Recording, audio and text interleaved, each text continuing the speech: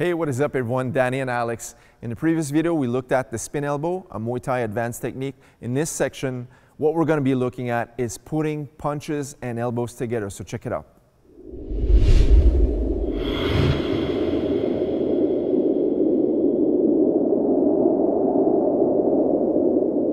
Okay, so when we talk about combining your elbows, let's say for example on a heavy bag or on the focus mitts with a trainer, I like to teach students to reload on the same side, right? So what that simply means is, for example, if we're going to throw the left jab, that's his left punch. Upon return, that's the reload where he resets and he's going to throw the same side elbow, right? So an easy technique is going to be this one, jab into a lead elbow, all right? So we're going to practice that a few times. I like to practice this one. This is a great technique to practice. And the next one could be the cross, and we're reloading into a straight elbow on the same side. So here we go, 1 and 2, and cross and straight elbow. Now we can also combine other techniques such as the uppercut, for example. So rear uppercut, reset into a rear elbow. Again, rear uppercut and rear elbow, or the lead side. So up and elbow again. Once again, punch, elbow. We can also do that overhand right. Boom, reset it into a cut down elbow.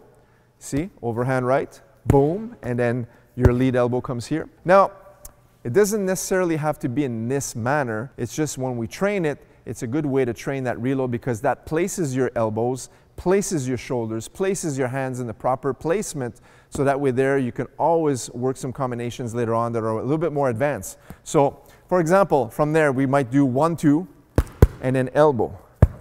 Now we might do 1, 2, lead elbow. Right? Same thing with the uppercut elbows. 1, 2, boom. And on the lead side, boom, boom, boom, right? We can do cut downs.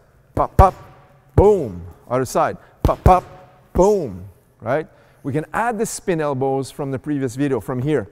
Boom, right? We can add 1, 2, pop, pop, and spin. Boom. 2 spins. We can go 1, boom, and reset it. Boom, right? Start combining things and get a little bit more fluid in how you start to combine the punches with the elbows and mix it up. Of course, we're doing it static, but in reality, we're going to use the surface of the mat area and move around like if we were moving around a ring, for example.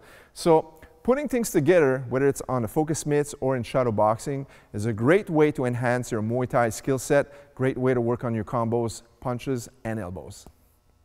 All right, guys, there you have it. So elbows and punches for Muay Thai training. Guys, leave us a thumbs up. And if you're new here, make sure to subscribe to this channel for more videos just like this one. Until next time. See you guys in the next video. Take care.